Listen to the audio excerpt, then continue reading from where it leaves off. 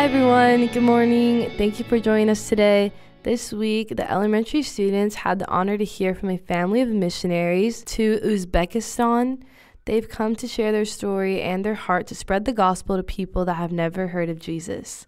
They have asked us not to include their names in the recording, so we have bleeped them out throughout the message. Thank you for listening. Hope you enjoy.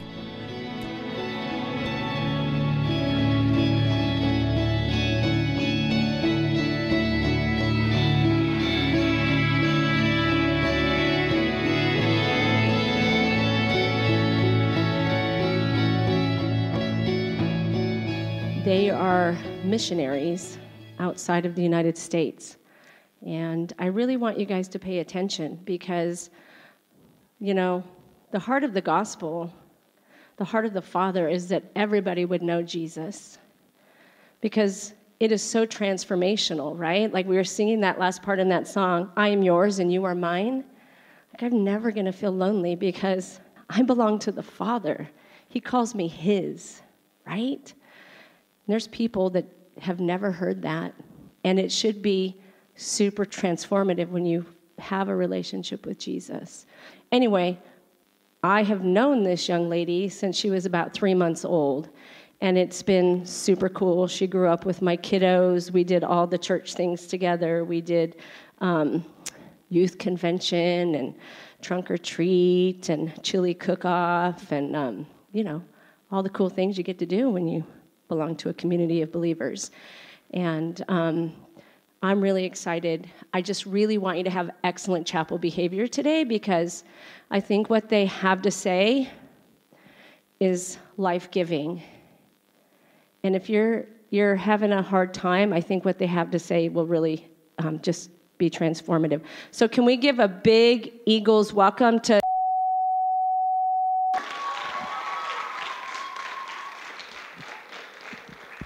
Hi, friends. Good morning, everyone. Good morning. We'll try it again. Good morning, everyone. Good morning. I know sometimes it's hard where you're like, oh, I'm not supposed to talk. But that was okay for you to say good morning. Friends, I love Miss Day. I've known her almost my whole life. And you know what's really cool? 3 years ago, we were here in chapel. Was anyone here 3 years ago in chapel and maybe remembers us coming? It's okay if you don't remember. But we're so excited to be back with you all and to share about what we do as missionaries. So before we tell you all about what we do, you'll see on the picture on the screen that we have 2 boys. Is 4 years old, is 2.5 years old. Anyone have a little brother or sister at home? So don't worry, we are taking them with us. They are getting on the plane with us and moving across the world with us. And actually, this is kind of cool. Our youngest, he's 2.5 years old, he was born in another country. He was born in Turkey. He is still an American citizen because we are American citizens. But isn't that kind of cool that for the rest of his life he'll get to, he doesn't remember it, of course, but he'll get to tell people that he was born in Turkey. So I'm, like Miss Day said, this is my husband, and we're going to talk to you guys about being missionaries. So we live and serve Jesus in a country called Uzbekistan. Can you say Uzbekistan? Nice job. 3 years ago, we were in a neighboring country called Kyrgyzstan, but now we're joining a new team in Uzbekistan. So we're in California, over on this side. We live and serve Jesus over on this side. It's far away. It's the opposite side of the world. So when it's morning here, it's nighttime there. When it's nighttime here, it's morning over there. How long do you think it takes us to get there? A long time. 24 hours by plane. A whole day of traveling. Wow. So this area of the world is called Central Asia, and it's home to the ancient Silk Road. Have you guys heard of the Silk Road? Even history class, social studies? Cool. So go to the next slide. We have some trivia for you guys. So stand up. Stand up with me. Go ahead and stand up. You're going to play a little trivia game. And it's easy. If you guess correctly, you stay standing. If you get it wrong, you sit down. Okay, so ready? The first question is, kumaz, say kumaz.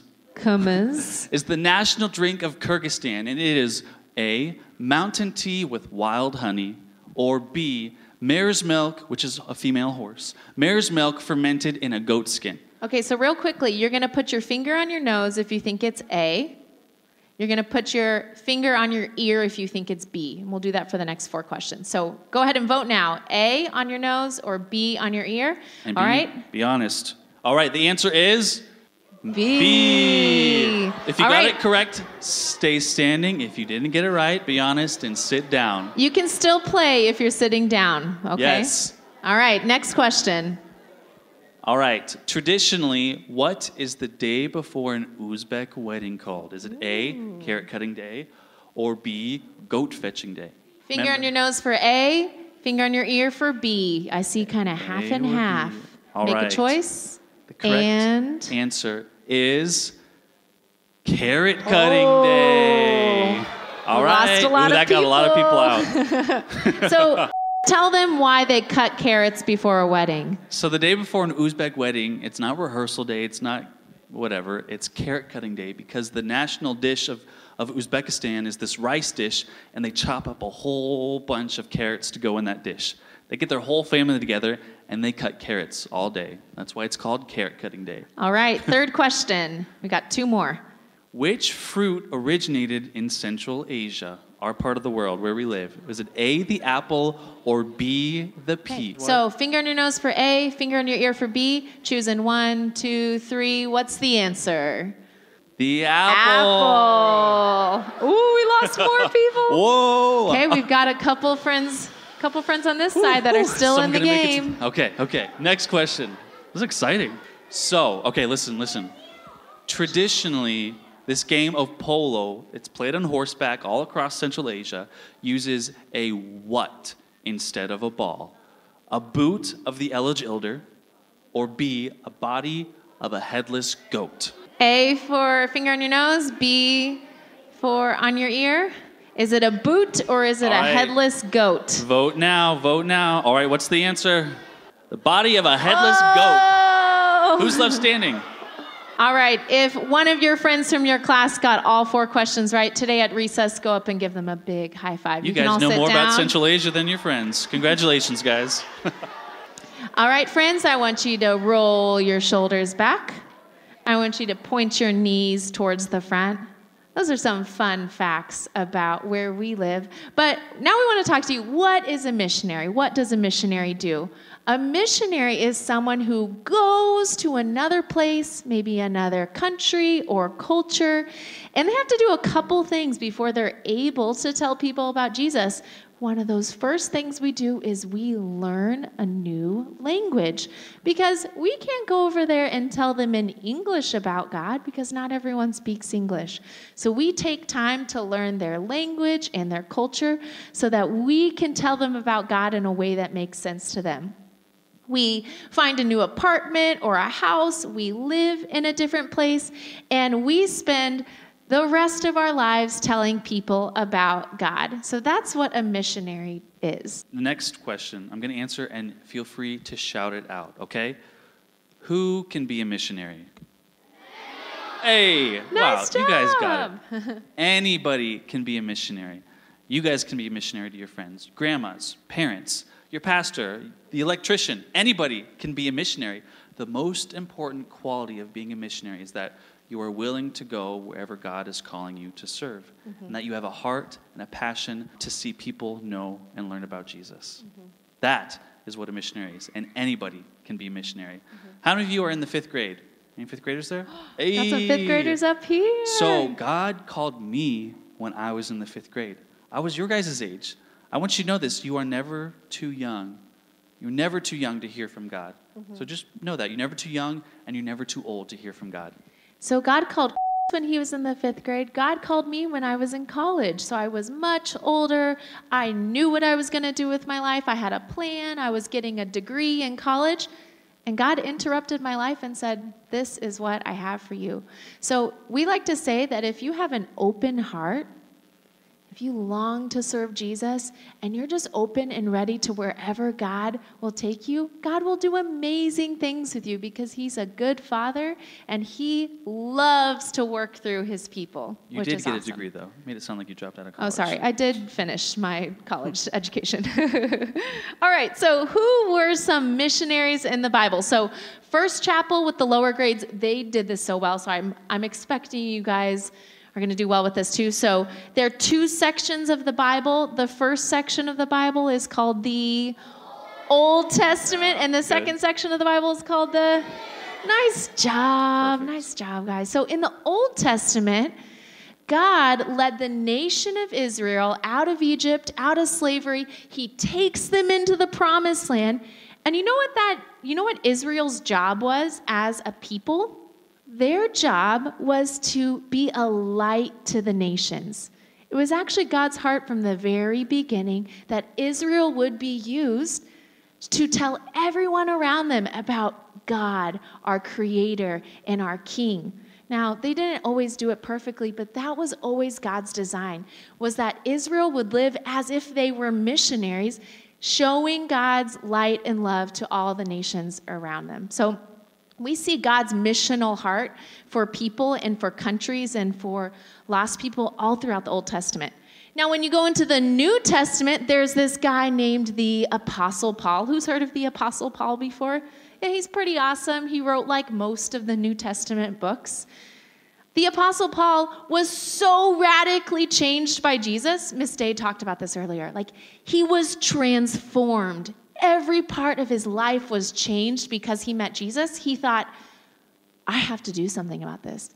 I have to tell everyone about it. And he even writes in scripture that I can't just stay here with this one church that's doing really, really well, but I have to go to the next place and the next place and the next place. I have to keep going to new places until everyone's heard about Jesus. So the Apostle Paul was kind of like the first modern missionary where he went to all these different places telling people about Jesus. So we see all throughout the Bible that God has a heart for those people who have never heard before. So I'm going to ask you some more questions, but instead of using our voices, we're going to raise our hands for these, okay? So why do we still need missionaries? So raise your hand if you've heard about Jesus. All right, put your hands back down. Raise your hand if you have a Bible in your home. All right, put your hand back down. Raise your hand if you have 2 Bibles in your home. All right, put your hands back down. Raise your hand if you have 3 or more Bibles in your home.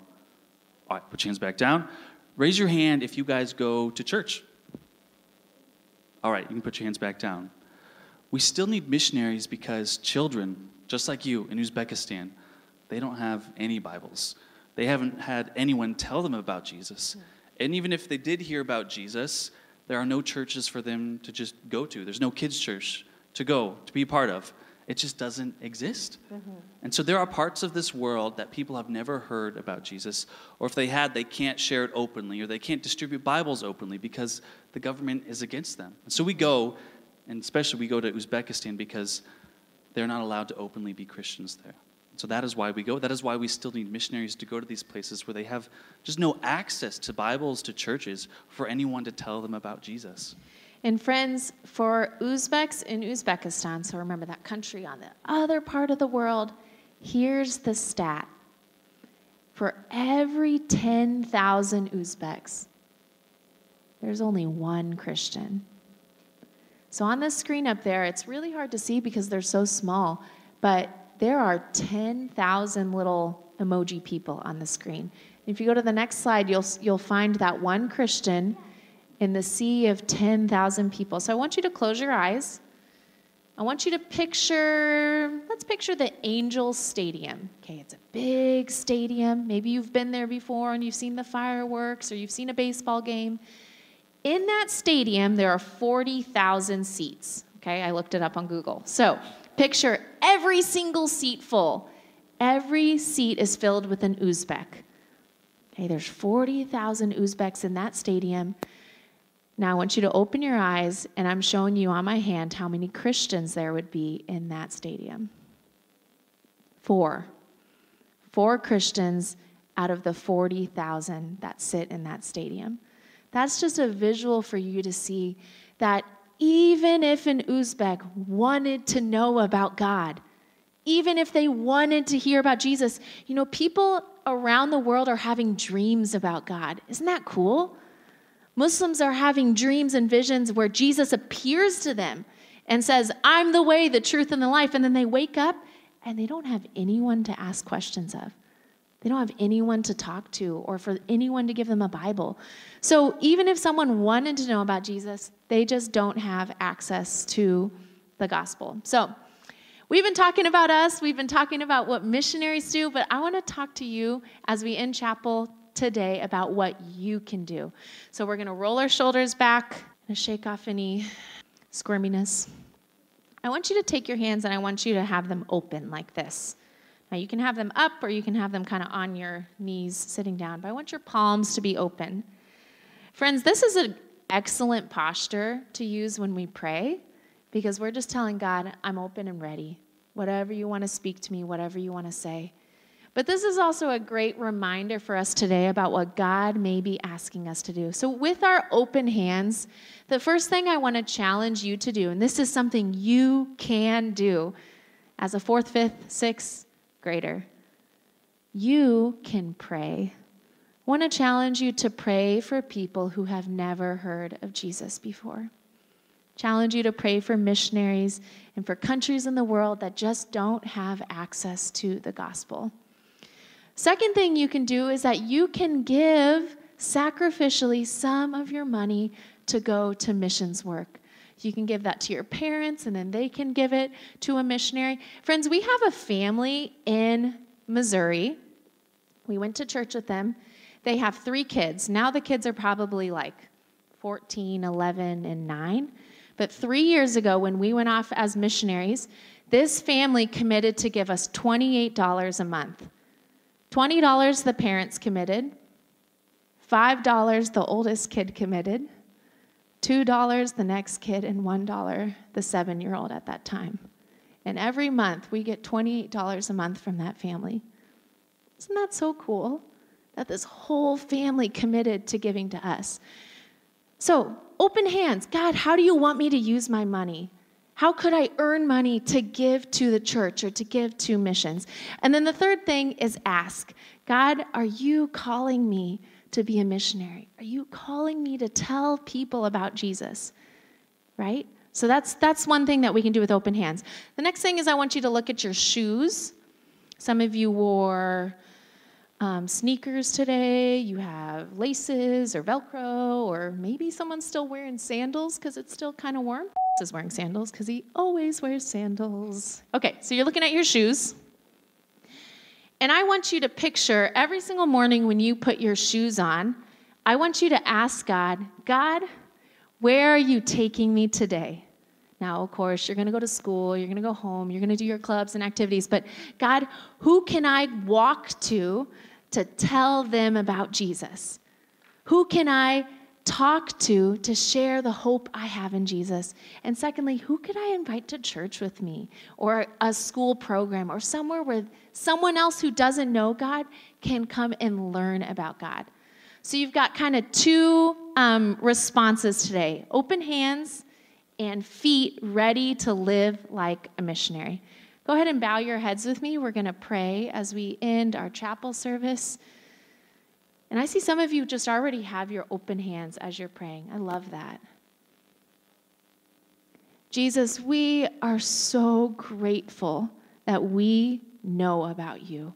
Maybe not everyone in this room has made the choice to follow you, but we're so grateful we have heard about who you are, your love for us, how you died and rose again so that we could live with you forever.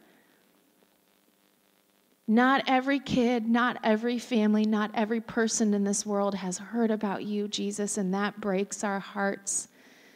And so, God, we just want to say, we'll do whatever you want us to do.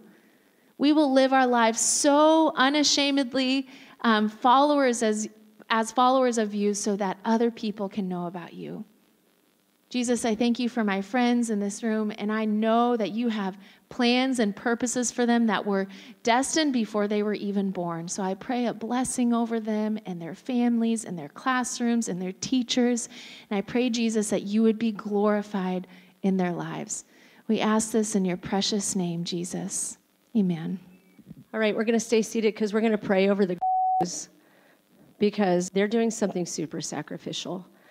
And who's 2 and who's 4, right? Some of you get upset if you're like not in class with your best friend.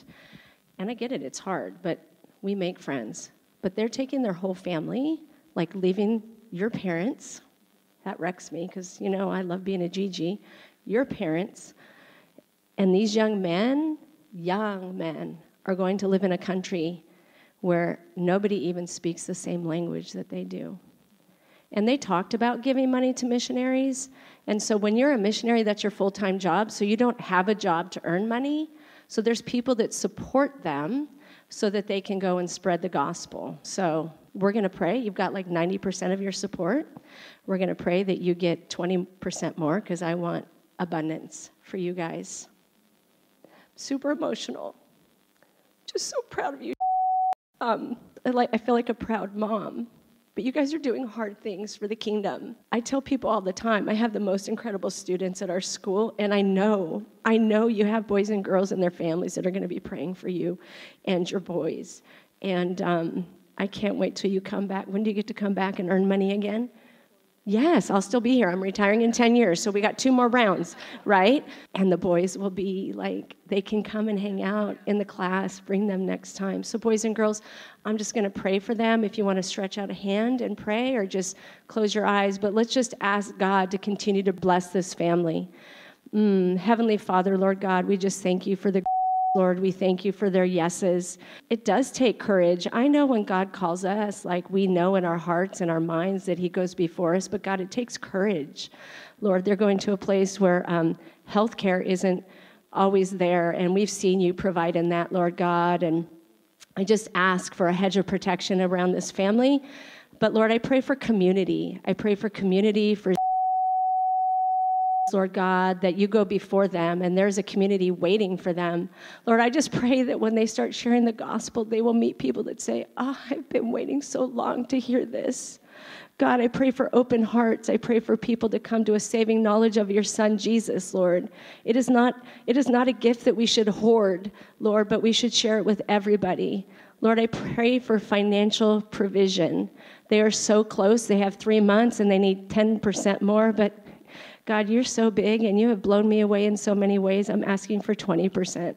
I'm asking for an abundance of money to come in this next 3 months for this family. Lord, I just pray that you would continue to love them. Lord, I pray that you would be with their families as they say goodbye to them, because I know that's so hard. And Lord, I just pray for the students in this room that you might be tugging on their heart saying, this is what I have for you someday. God, we love you love them more. Bless their ministry, Lord God. Keep them safe. And I just can't wait to get those newsletters and hear how things are going. We ask all these things in Jesus' name. Amen. This episode has been a production of the Capistrano Valley Christian Schools Podcast Network. Capistrano Valley Christian Schools is a Christian JK-12 school in San Juan Capistrano, California. Be sure to check out, subscribe to, and leave a review of this show and the other shows on our network on your podcast player of choice. Doing so supports the school community in a multitude of ways. For more information about the CVCS Podcast Network or any of our other shows, check out cvcs.org or email podcasts@cvcs.org. On behalf of the whole network, this is Mr. Jasper saying thank you again for listening, and stay tuned for more.